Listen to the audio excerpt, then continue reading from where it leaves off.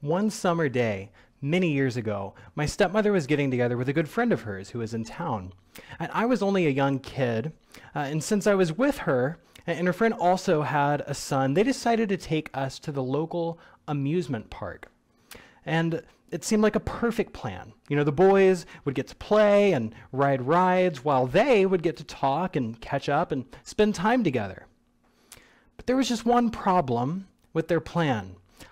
I was right at the age where I would not stop talking.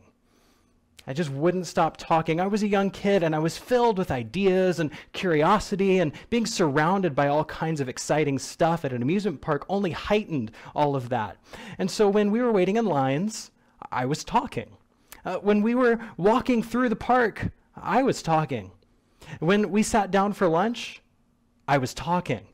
The only break that they got was the minute or two while I was out on one of the rides. And then I would come back and I was talking, right?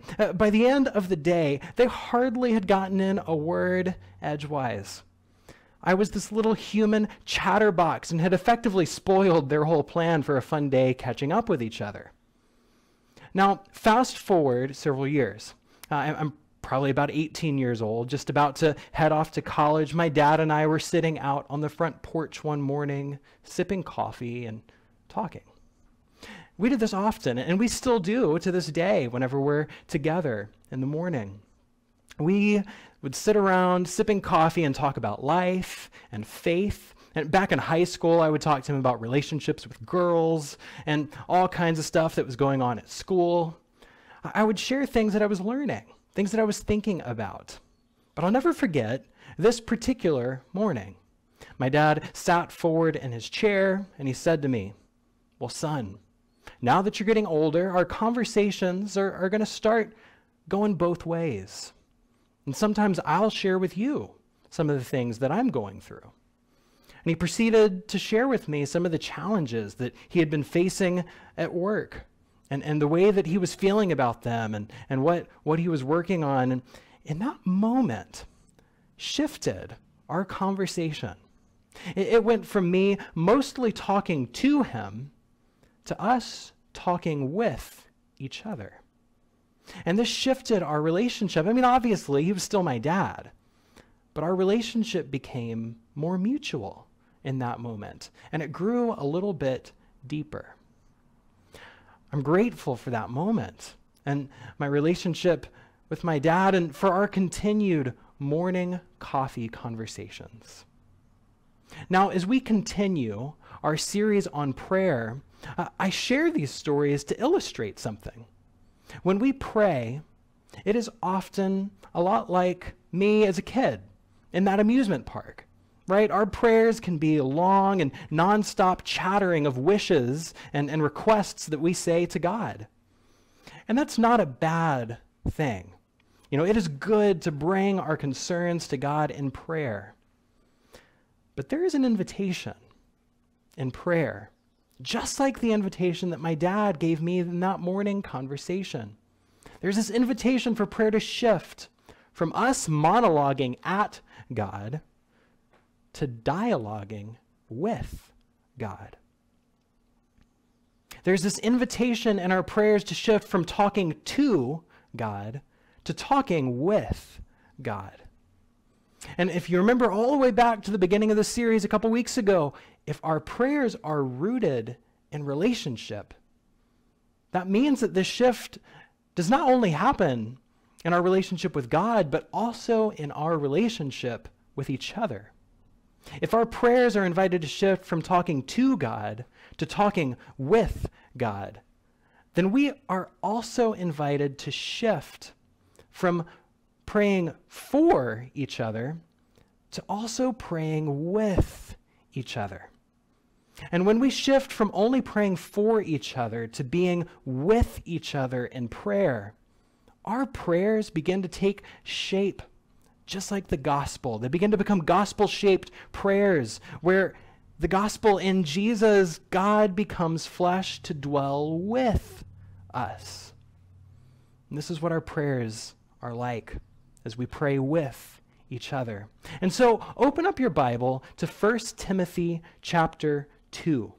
1 Timothy chapter 2 is what we're going to be reading today. Today we're going to look at a passage here that gives us some instructions about praying for each other. But we will see that this instruction is rooted in the gospel story of being with each other. As we read this passage, I hope we'll be able to hear the invitation to move from talking to God to talking with God, to move from praying for each other to praying with each other. So let's read 1 Timothy chapter 2, beginning in verse 1. Paul writes, "First of all, then, I urge that supplications, prayers, intercessions, and thanksgivings be made for everyone, for kings and all who are in high positions, so that we may lead a quiet and peaceable life in all godliness and dignity. This is right and is acceptable in the sight of God our Savior, who desires everyone to be saved and to come to the knowledge of the truth. For there is one God. There is also one mediator between God and humankind, Christ Jesus, himself human, who gave himself a ransom for all. This was attested at the right time." This is the word of God for the people of God. Thanks be to God. Let's pray. Oh Lord, thank you for drawing us near to you in prayer. And thank you for the gift of your word. I ask as we reflect on your scripture, that you would sharpen our minds and soften our hearts, that we might know you and love you. We pray this in Jesus' name. Amen. Amen. So this passage that we've just read begins with some instructions on praying for each other, right? But then it moves to the gospel posture of praying with. And I want to trace this theme together through the passage. And so let's start right back at the beginning, all right? 1 Timothy chapter 2, verse 1, the specific instructions on prayer start with the phrase, "First of all." This is a reference not to sequence, but to importance, right? Paul is not saying that the church has to start each gathering with prayer, although we usually do begin by praying the Lord's Prayer together. But rather, he's saying that praying is not what needs to happen first, but rather it is the thing that is of first importance among the church. Prayer is the defining characteristic of God's people. We are essentially called to be a people of prayer. This is what sets us apart from everything else. Look, what's the difference between church gatherings and any common social club? Well, when the church gathers, it is an act of prayer. Without prayer, we're just a social club, some kind of group, some kind of hobby, right? What's the difference between our bag program and the local food bank? Well, our bag program is an act of prayer. This is something that we do in prayer to God. What's the difference between our serving at Reach Out and then any other regular soup kitchen around the world? Well, our service in Reach Out shelters is an act of prayer, right? What's the difference between our Bible studies and any other student going to school? Well, our Bible studies are an act of prayer. Prayer is the essential identity of God's people. This is what sets us apart from all other people. Prayer is not an optional add-on. For Christians, for followers of Christ, it is our lifeblood. Prayer is what makes us who we are. That's why Paul begins these instructions by saying, first of all. And then he moves on to use 4 different words for prayer. If you keep reading, he says supplications, prayers, intercessions, and thanksgivings. Now, I wish that I could tell you that with these 4 words, Paul is constructing some sort of systematic understanding of prayer, which each one has a super specific meaning that we should apply in a super specific way. That would make prayer so easy, right? But I can't tell you that. Because as I've read different commentaries on this verse this week, it became clear that Paul is not constructing a systematic way of praying. Rather, it's a lot more like he looked up the word prayer in a thesaurus and he just listed off several of the entries that he found there. But each one of these does have a little bit of its own connotation, so I'll share with you a little bit. Supplications refers to expressing an urgent need. Some translations say petitions. Prayers is a general word for just communicating with God. It's kind of a catch-all word, prayer. Intercessions refers to asking a higher authority, often on behalf of someone else, to intercede, to stand in the place of and ask for. Thanksgivings should be a little bit more obvious. It refers to expressing gratitude, to saying thank you. Right? But these 4 words are not meant to be an exhaustive list of prayer. Rather, they're more of a suggestive list that's meant to suggest and inspire us into all different kinds of ways of praying. Basically, by using all of these different words, Paul is saying that there are all different ways of praying. And however you do it, it is of first importance. First of all, then, I urge that supplications, prayers, intercessions, and thanksgivings be made. So Paul says that there are all kinds of prayers, but he goes on to say that they should be made for all kinds of people, right? These are to be made for everyone. And this is really important for us to consider because I think we can often become pretty self-focused in our prayers. One of the commentaries that I was reading put it this way. It says, the reminder that prayer is for everyone is timely in view of the temptation to confine our prayers to our own narrow interests. The wider the subjects for prayer, the larger becomes the vision of the soul that prays. I love that. Prayer is meant to enlarge our vision. It's supposed to help us see more than just ourselves. It's meant to grow our hearts. And this happens as we pray for others.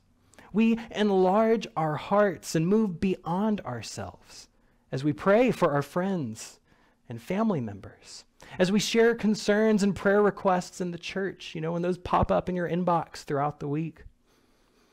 But our prayers are meant to stretch even further than that. Look at verse 2.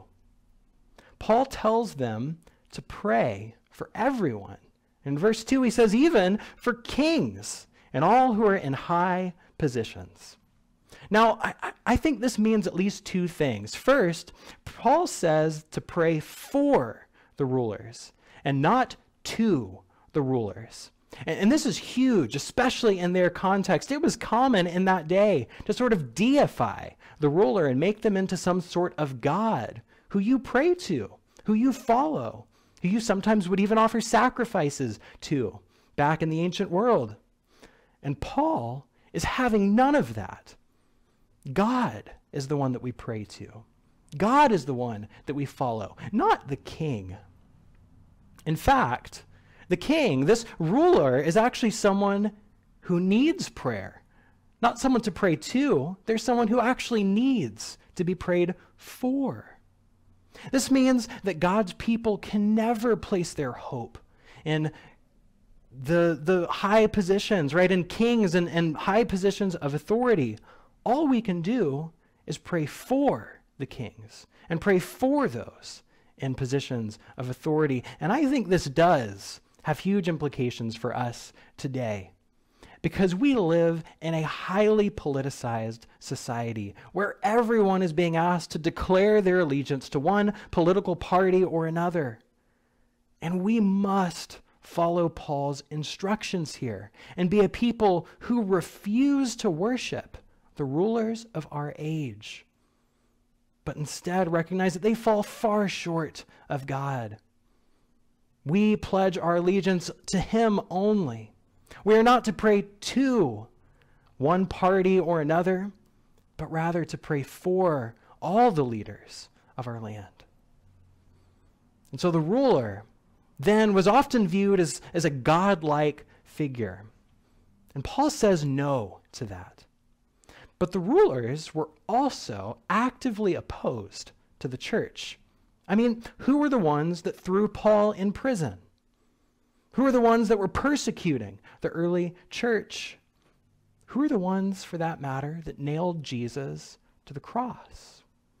Wasn't it the rulers and those in high positions? Yes. And Paul says to pray for them.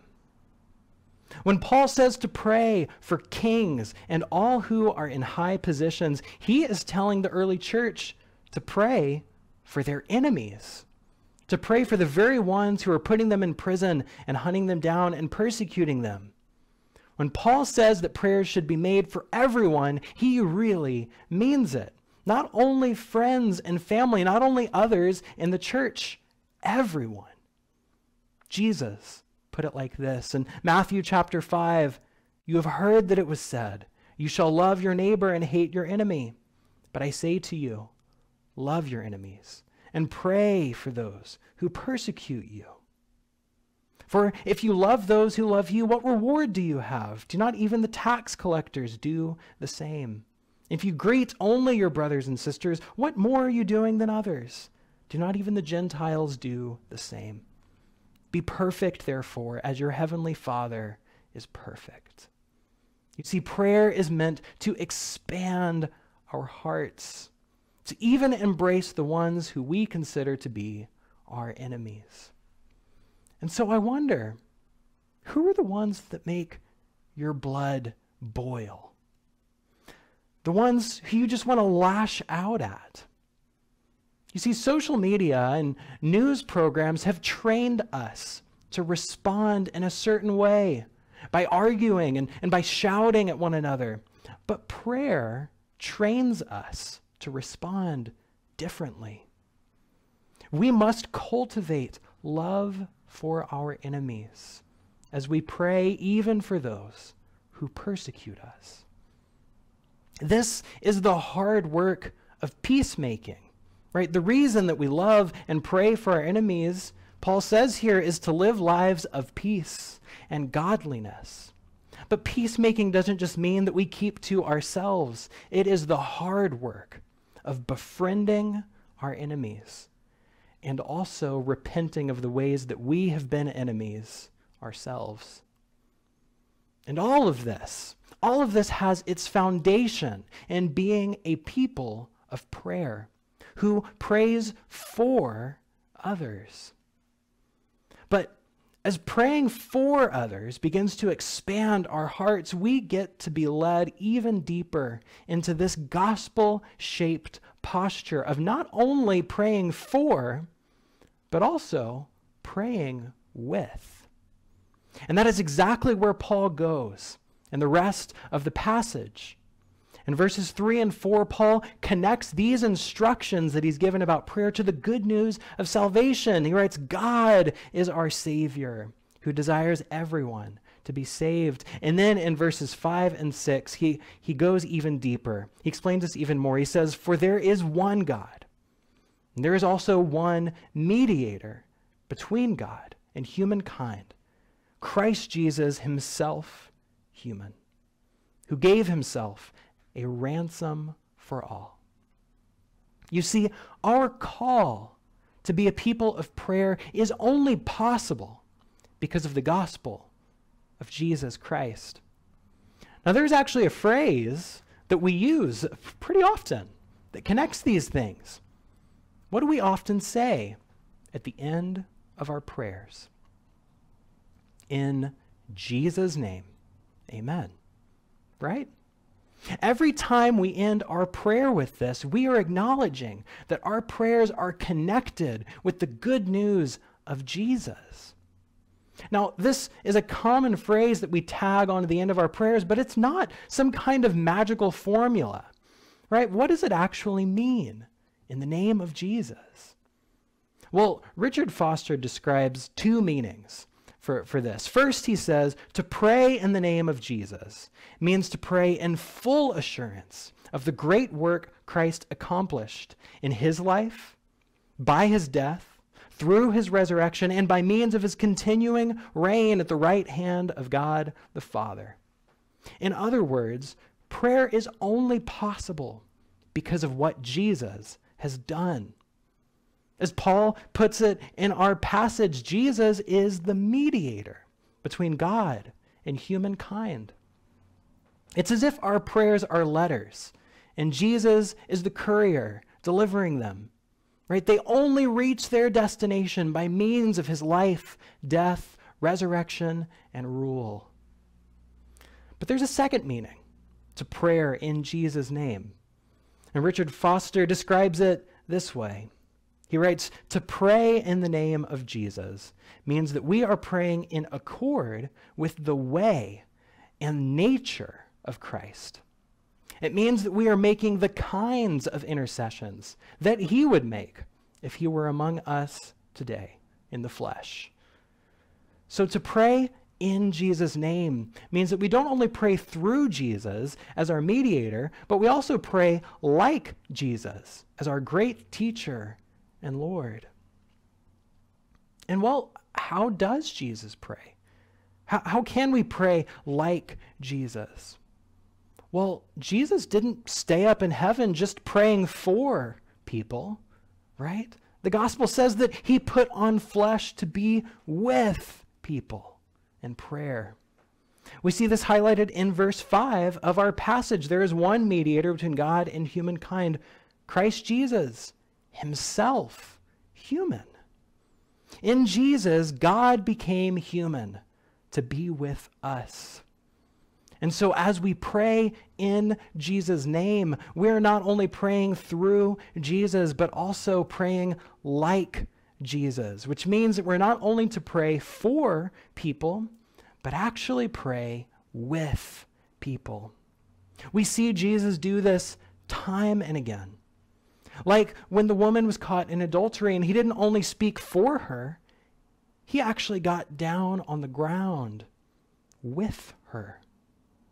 Or when Jesus comes to Mary after Lazarus died, he doesn't just pray for her, he weeps with her. This is how we are to pray, not only for, but with. And we see instructions like this in other places throughout Scripture. In Romans 12, Paul tells us to rejoice with those who rejoice and to weep with those who weep.